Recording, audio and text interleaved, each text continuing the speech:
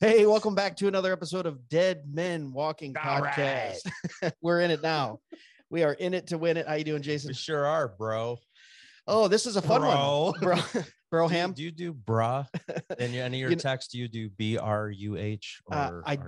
I don't do it in text, but my 7-year-old son has been calling me Daddy Brah. Oh, nice. He goes, "What's up, Daddy Brah?" Daddy. I go, brah. "Where did you get this? Nice. You're homeschooled. You're not supposed to be picking up on the culture." Yeah, right. There you go. Hey, man. That's all right. I like it. Well, cool. Hey, we're right at the top of the show. This is going to be a fun one because this episode is brought to you by the Detroit Baptist Theological Seminary. What's up? Whoa. We got the locals here with us, and we had a discussion with one of the pastors. They're having a free event on March 18th. So book your calendars, mark your calendars. Friday. It's going to be March 18th. Friday, March 18th. It's going to be, it's the Rice Lecture Series. It's going to be in Allen Park at the Inner City Baptist Church. Guess who they have as their guest speaker? Who is it? Dr. Joel Beek. Puritan Reformed Theological Seminary. I met him at G3 conference. Very he nice. is unbelievable. Guys, this is a free event. So if you're in the area, come up, get registered. You can go find out more at DBTS. So that's Detroit Baptist Theological Seminary, dbtss.edu/Rice. Very nice. And we're going to link that up on the podcast for those guys. Yeah. I know you I'm said going to be like there. A 5-hour lecture. I mean, which, well, it's like a, whenever you hear the word lecture, you're like, oh, geez. Well, it's actually on the current issues of Christianity. Oh, that's great. Speakers include recognized theologians and pastors with a commitment to the absolute authority of Scripture, which we like. And we like Dr. Joel Beek. So I know I'm going to be up there. I think you're going to try to make arrangements to get up there. It's not too far from us. So if you're in the area, go check it out. We'll link it up. So thank you, Detroit Baptist Theological Seminary. Oh, yeah. But on the line today, and our guest is Mr. Tom McMillin. Tom, how are you, sir? I'm doing well, Greg. How are you doing? Pretty good. We are going to get into it tonight. I think it's going to be a fun one. Yeah. I'm going to let Tom give a little bit of his background. But before we do that, you want to get into a little newsy news? Yeah, let's do that. Are you good over there? We just adjusted. Yeah, no. Well, sounds and noises. The past couple shows, I've noticed that my voice is super low on the recording. Yours is super loud. So I don't know if we switched but I don't know if you're one or two. I wonder. I don't know which one you are now. We're gonna do a live test right now. Are you serious? Ready? Watch this. Say check. Check. You're two. I'm two. I'm just a loudmouth. No. You're fine. I'm gonna turn me down a little bit. There we go. I'm all right. All right. Perfect. Look at that. Look at that, Tom. We can even do sound checks live. There we go. Let's get into newsy news. Here we go. News.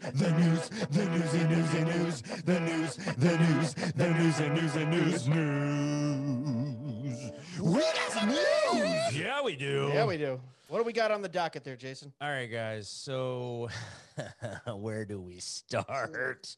I know, right? With what's going on this month. There's so much going on right now. It's just hilarious. But this is just it's not a feel-good story, but it kind of is. It's kind of good. Okay. So Levi's executive resigns over I can't say the C word.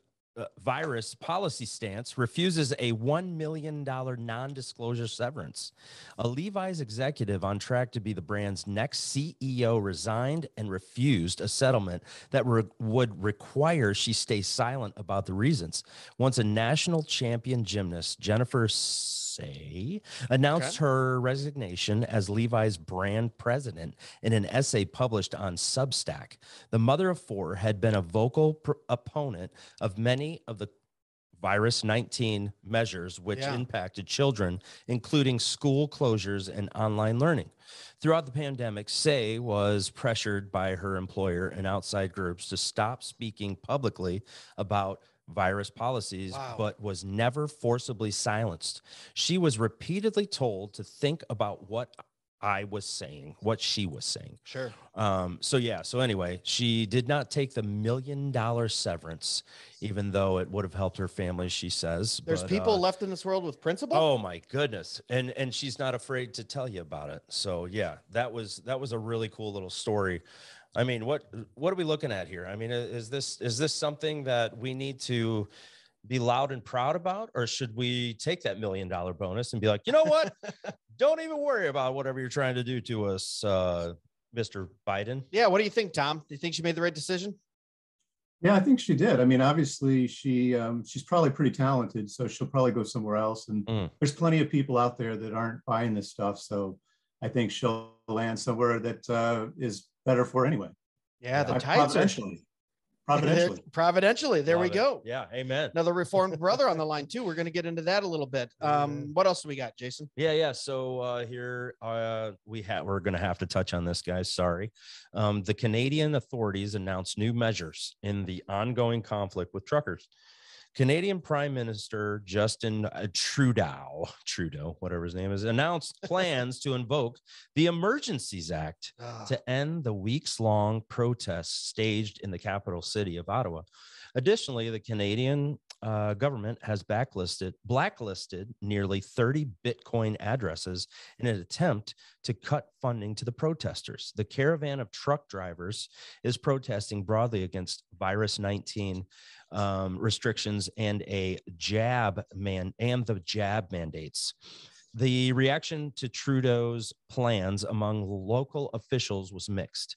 Doug Ford, the premier of Ontario, was supportive, saying, "We need law and order. Our country is at risk now."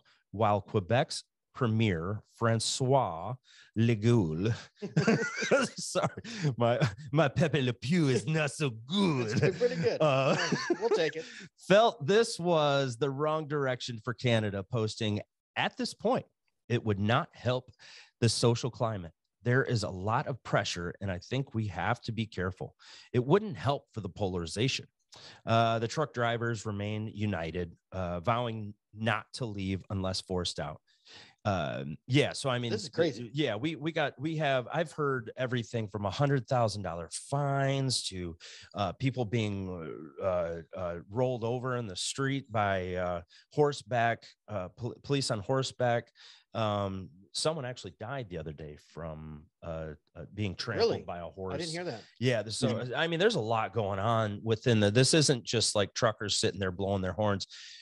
There's a lot at stake here for Canada. And I mean, what are you guys thinking about it? I mean, well, I will say this before we throw it over to Tom. I mean, they are just going full bore on this because now absolutely. Authoritarian, totalitarian. I mean, they've rewritten their banking laws now for if you give donations, and they've said it's domestic terrorism. They're arresting people who's bringing them gas. I did see a fun video clip of people, like 20,000 people carrying fake gas cans along with real ones. And they said, they can't arrest us all. Yeah. And I posted it to our social media. I said, the resistance is always a little sneaky and a little, so you see this video shot of probably 5,000 people all carrying 2 gas cans, some of them full, some of them empty. And the cops just looking like, we don't know where to start. Yeah.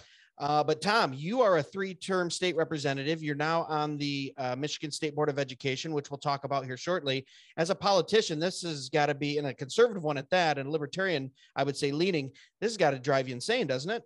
It does. And I mean, it's hard to imagine Canada staying quiet for much longer. They're a rugged group of people, and I'm pleased that they're finally stepping up. I mean, I wish in the United States we had something like this, but we tried this in Michigan. I was one of the people up in Lansing that kind of gridlocked Lansing back in like May of 2020. First state, I think, first one in the country or in the world that really did started the protests. I was there both times. They had a sequel too. So I mean, I think protest is the bedrock, man. So I'd like to know how we get money to them. I don't know. Right. Yeah, and we'll link that stuff up on the usually on our news too. We link that stuff up on the website, and also when you listen to the podcast, you can click on the things that we're talking about. And Jason, I did hear you say, "I'm sorry about the news." Don't you ever apologize about that good news that you bring, right. Jason. Hey, we curtails this news for your smorgasbord. There is so much news going on right now, and I know people are seeing the same stuff over and over and over, and it's like, but at a point, we really do have to stop, collaborate and listen. You know what I'm saying?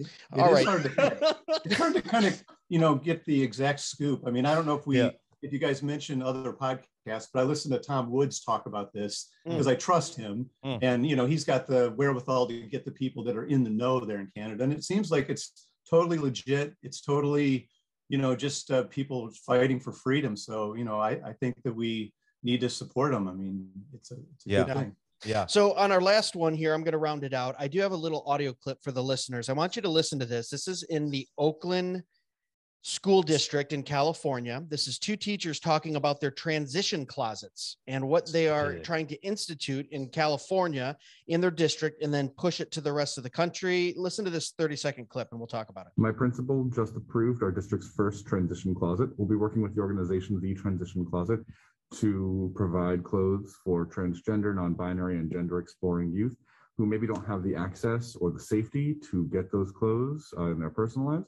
They'll be able to come to school and change into the clothes that make them feel more at home and more like themselves. And I just think that's lovely. The goal of the transition closet is for our students to be able to wear the clothes that their parents approve of, come to school, and then swap out into the clothes that fit who they truly are. Fit who they truly are. Listen to that. What their parents approve of. And then when you get to school, you can do what you want and swap out into what you feel more comfortable in. Right. This made me livid just for parental rights. I mean, government schools, I feel like they don't care about your parental rights. And we posted that on our Instagram and got a lot of comments on it. A lot of people agreeing though as well, going, how can you do that? You know, it's on both sides of the aisle fence though. Fence, aisle, whichever side you want to say. Yeah. It's like you see people reacting the same way. They're just like, look, my kids are being brought up in a certain way, you know, and it's like you hear the different sides of it as well, that people are like, look, this is how I bring up my kid. And it's like, if you choose this is how I bring up my kid in a biblical manner, that's when the pushback happens. Right. It's not on the other side where people are like, oh, they can go in that transition closet, they can do whatever. It's like, no, like, I mean, hold on a second. Yeah. You know? This is what makes it especially egregious for me. And Tom, tell me what you think, because this is going to get us into our discussion. It'd be one thing if you're instituting these and it's free of choice, I still wouldn't support it, but to blatantly say, oh yeah, come to school and what your parents approve. And then essentially he's saying secretly, without telling your parents, we're going to go ahead and change you into whatever you want to wear. I feel like that's just a gross overstep of what the school system is supposed to do. What do you think about that, Tom?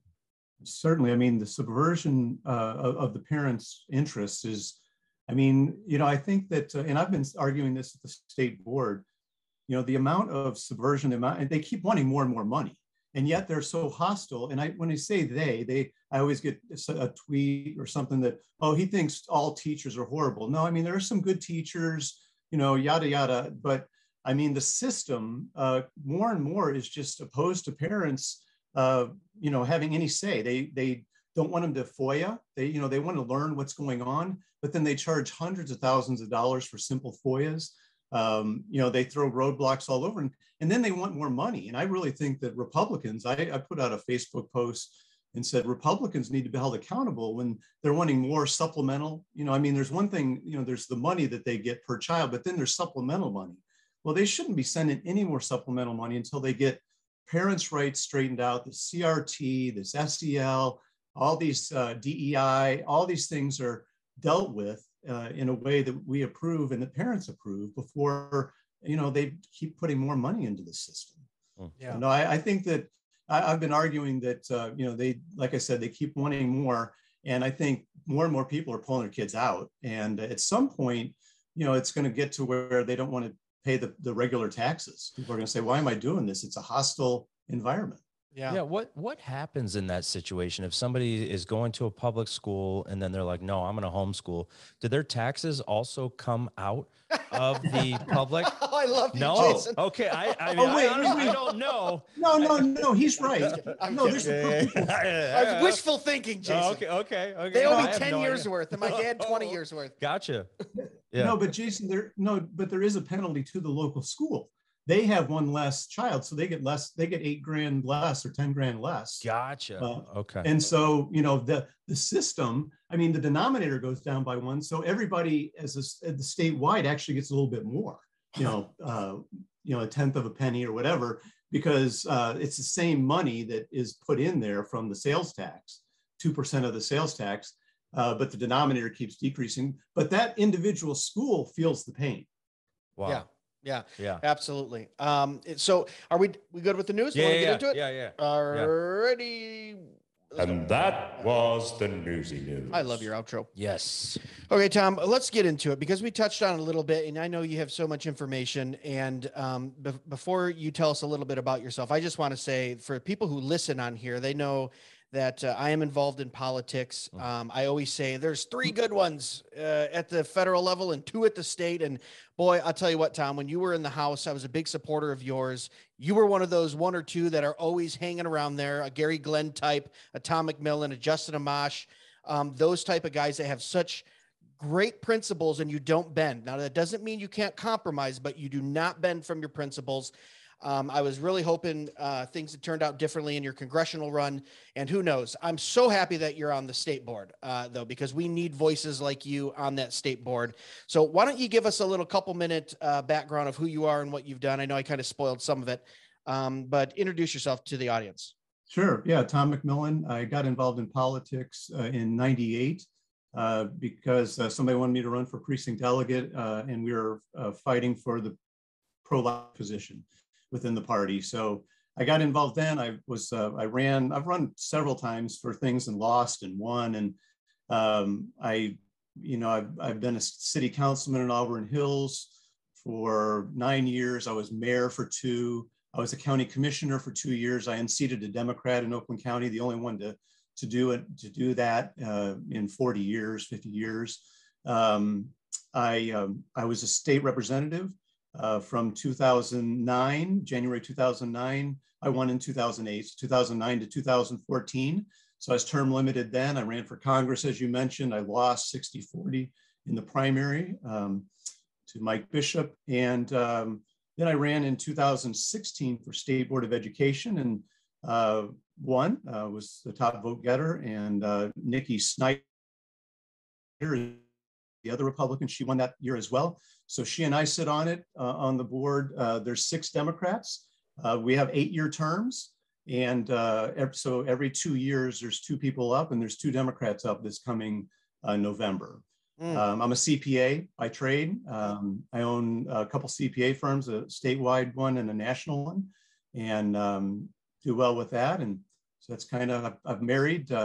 I am divorced, not my choice, but back many years ago, and I have 32 grandkids, a 4th on the way. And I remarried, and I'm a Brazilian. I met her online, christiancafe.com. She was in Brazil. And we have 2 children, 15 and that 12-year-old. Awesome. Very nice. Yeah. So can you help me with my my stock trading taxes by any chance? My wash sales and no. Yeah, no, actually not a tax. I'm not a tax guy. I came up with audit. Okay. I don't know taxes well. I pay a CPA to do mine. Nice.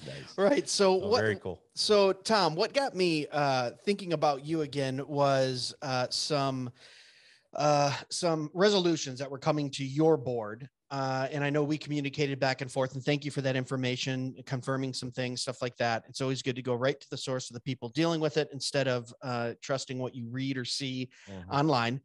And then what you can't get to and online. what you can't. I was get just to on the online. CDC website tonight trying to get some extra info for this, and it's like pulling teeth. Like, just give me the information. Like, just right. But what? A government website was hard to use? Right. I thought they did everything perfectly and efficiently. It's just crazy. Oh man. Sorry, I cut you off. I'm sorry. No, you're good. But so can you give us a little update on the maybe just for the past year on the Michigan Board of Education, some of the resolutions that you've seen in this pandemic, and what you foresee going forward? I know that I have groups down here. I'm sure you're aware of it. You have parents, you have moms, you have unmasked groups, you have, hey, we need to know what's in the curriculum groups. I mean, we're really seeing an uprising in the public school sphere right now. And you're kind of at I wouldn't say the legislative top of that, but you guys kind of set the tone. Maybe explain exactly what the Michigan Board of Education does and kind of what you guys have been discussing and considering over the last 6 months to a year.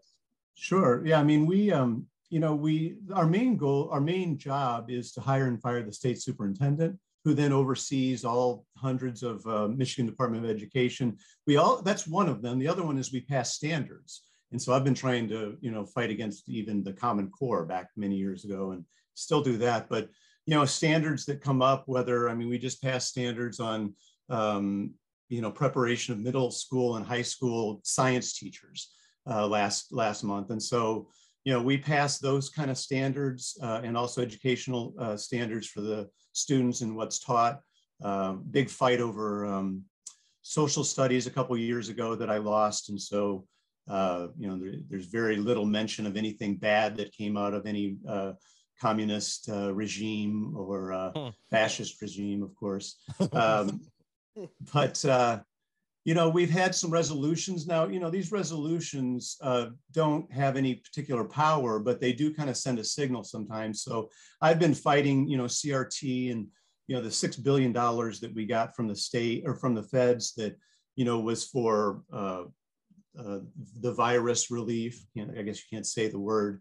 And so, and how that was going to be spent, and the governor put together a commission or committee, and the head of it came before us, and I was really going after him because part of it was talking about, had CRT links and kind of things that was kind of encouraging CRT pretty heavily. And so I have been fighting that or exposing it. I mean, when you're in the minority 2-6, you really try to expose, and so yeah. I've been doing that. We had resolution recently on universal masking and also universal vaccine. And surprisingly, 2 of the Democrats flipped and voted against it. The Dems brought it before us. So it ended up failing. And I think 2 of them are a little bit more astute politically. The others are more, I shouldn't say the others, but I think there's a progressive strain that really tries to push at no cost, whatever the cost. And I think a couple of the others were a little bit more practical, and the same thing with Whitmer. There's a reason why she's not, pushing for a statewide mask mandate, or wasn't for, many months. It's to the chagrin of some of the left, the hard left. So it's because the election's coming up. I mean, we know it's all politics, these decisions. Yeah. There's no science behind any of it. That's not the truth.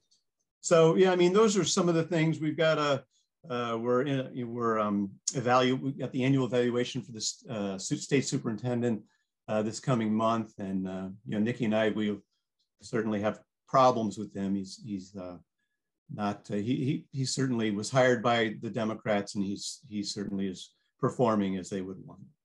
Yeah, and for those listening too, you'll hear Tom refer to Democrats and Republican and things like that. And I just want to let you know, and the listeners, he's not as you're referring to that, I would think, because it is a party system up there, right? You do have 2 parties.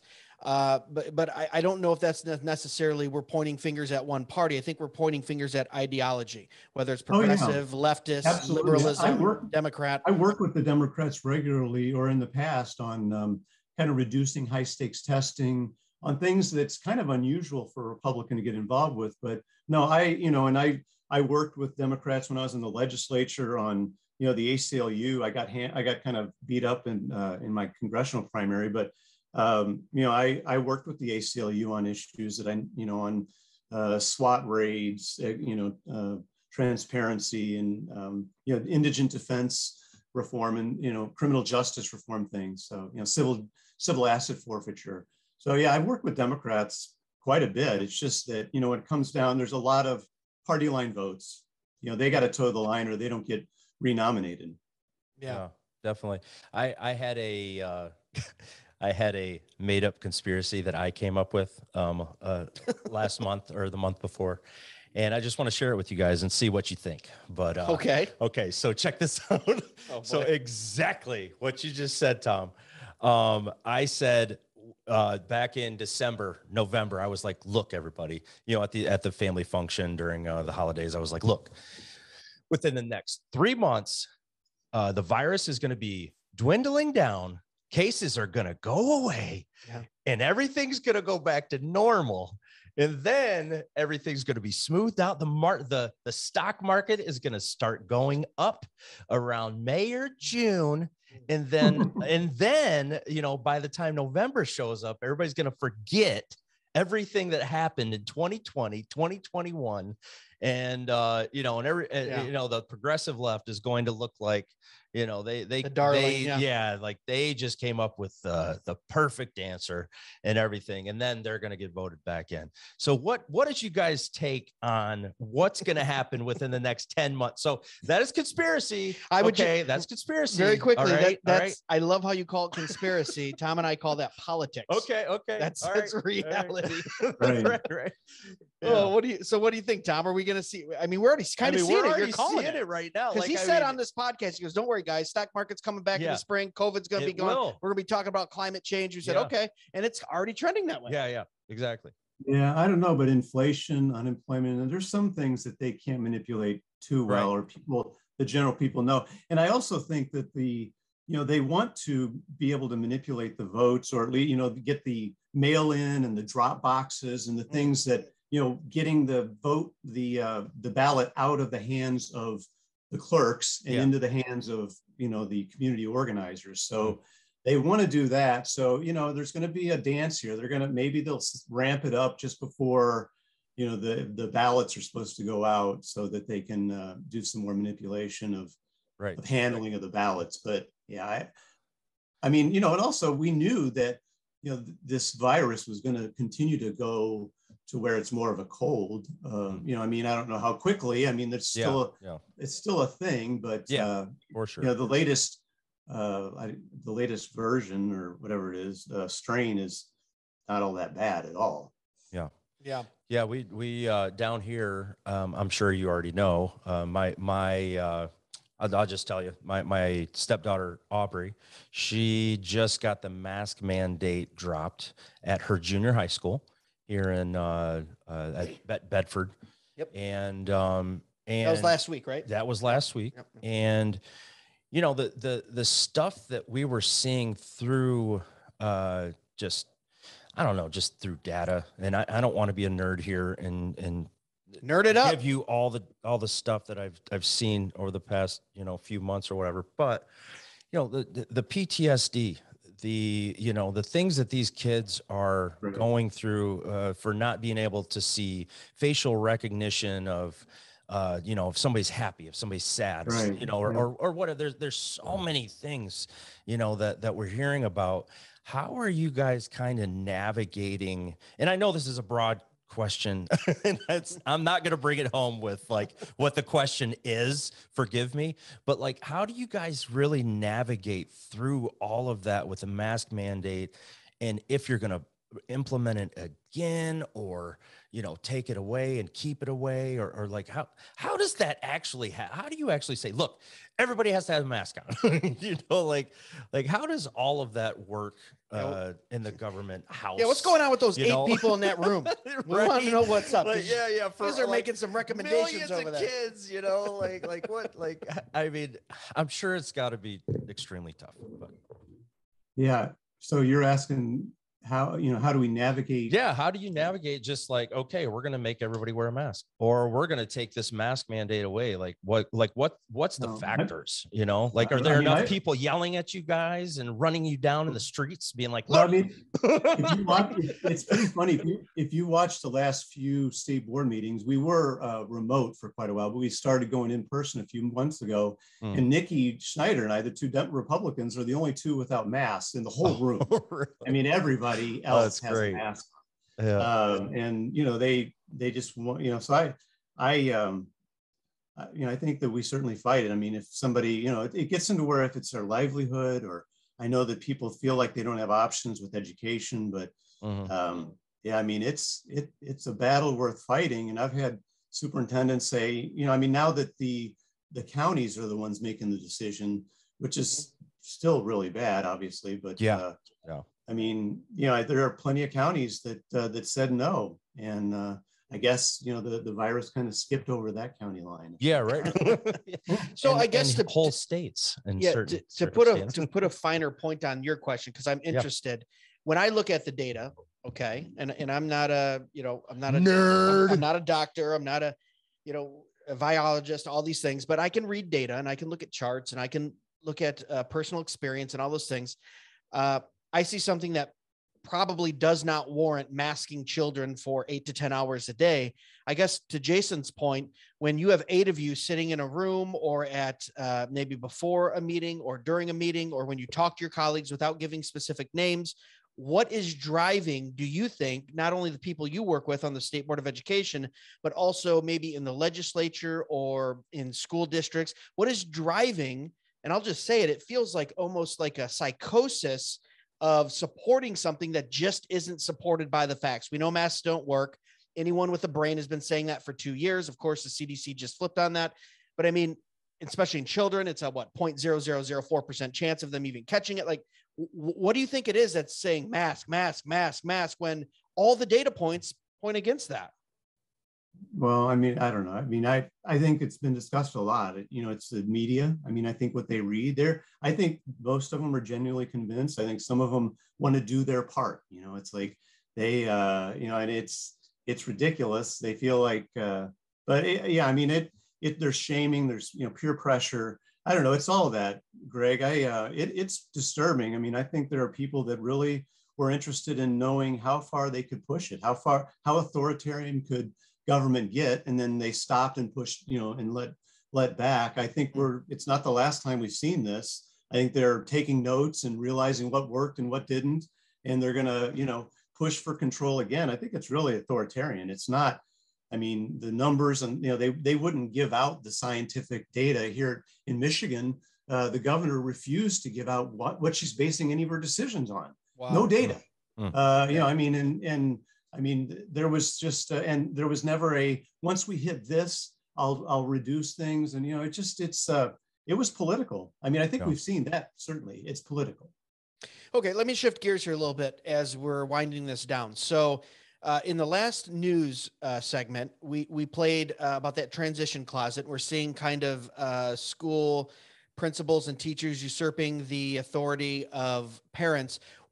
In your opinion, as someone who is on the State Board of Education and also you know, you made legislation for 6 years at the state level, what is the role of principals, teachers, superintendents versus parents? Does one serve the other? Does one not have a right to say? Is it, because I've heard it on both sides. Hey, look at, you pay your taxes, keep your mouth shut. Our job is to educate. Your job is to drop them off and give them food when they get home after school. And on the other side of that, you see, no, hey, I'm a parent. I have a right. I pay, you know, your salary essentially. If I'm a taxpayer, where do you land on that? Well, I mean, the state law, section 380.10, Michigan law, is the natural fundamental right of parents and legal guardians to determine and direct the care, teaching, and education of their children.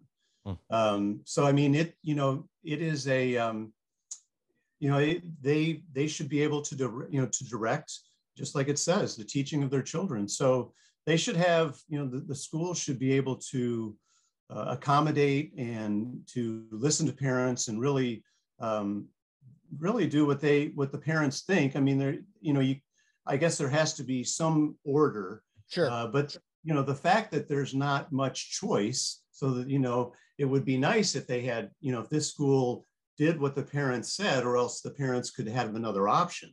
And some, you know, we know they do, they have homeschooling and some private schooling, but if there were some other, you know, paid for public options that were more readily accessible, I think you would, when you have those situations, the schools tend to be more caring what the parents think.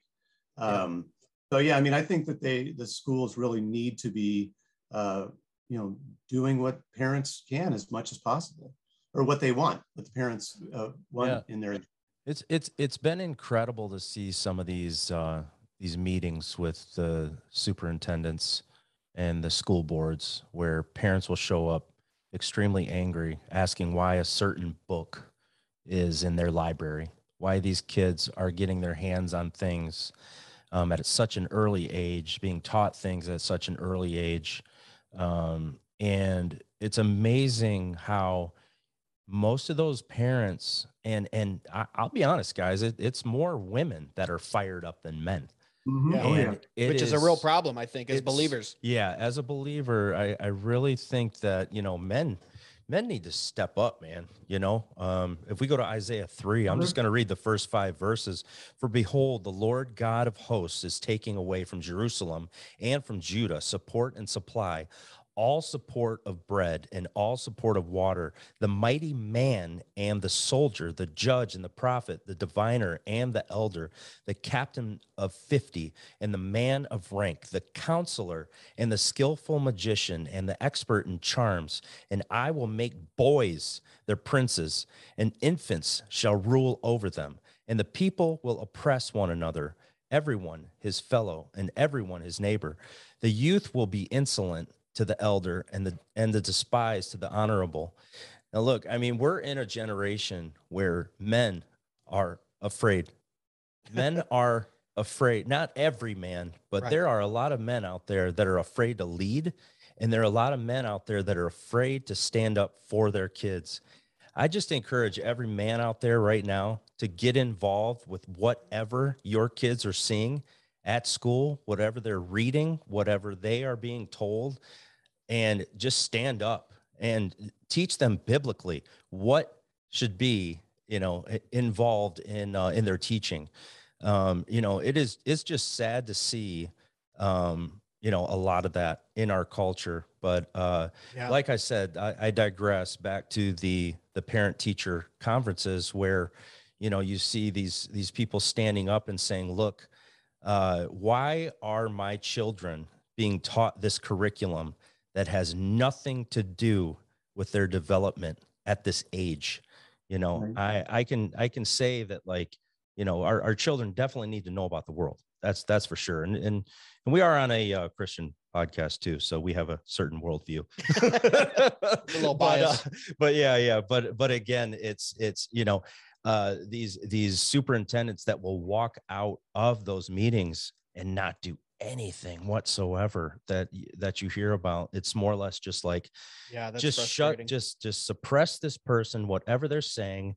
They're not everyone agrees with them. Well, not everyone doesn't agree on both sides, but how do we exactly fight the tyrannical, your children are going to be part of our progressive regime. We're going to take 8 hours a day of your kid's life, and you only get 2 because you've been at work all day and they have to go to bed to get back up in the morning to come back to our school for 13 years. For 13, 14. I'll tell you, it has been encouraging. And, I know you didn't mean that it's a problem that moms are rising up, but no, it's not a, no, we want to see some dads in there too. We want to see dads, moms, yeah. husbands and wives united together and raising the next Moms generation. for Liberty. This group, Moms for Liberty, has been rising up all around the country, and it's exciting. Now, I think a lot of these elected officials, Greg, you probably understand what I'm talking about. They look at how far out is the elections, and if it's far out, it's still a year or so. They think, well, these people will all go away. I mean, let them say their thing. Yeah. But Christians and conservatives, they kind of they fight, but then they go back to and they have families. They're active in church. They're very active. We're a very active people, and but it's really encouraging. I know a lot of people running for school board. The deadlines to run are coming up in April, and as long as this fervor continues, because they're counting on it not continuing. They're counting on people saying their piece. Okay, we heard you. Now go home and just do what we're going to not care what you think. It's more and more and they're calling us parents terrorists. Yeah, right. Wow. Yeah, putting them in jail. Hostility. These people. There's going to be a price. There's more and more pulling them out of the public education, and and there's just people that are they're not going to support additional funding. That's what they want. And I think that Republicans need to be held accountable if they're going to continue giving more supplemental money that's not needed. Yeah, absolutely. And look, that's why guys like you are needed. I gotta, I could count on a couple hands, the guys I go to. I'm not going to expose on the podcast all the things you're involved in, but your name comes up often in my circle of friends just because you're involved in a lot of grassroots things.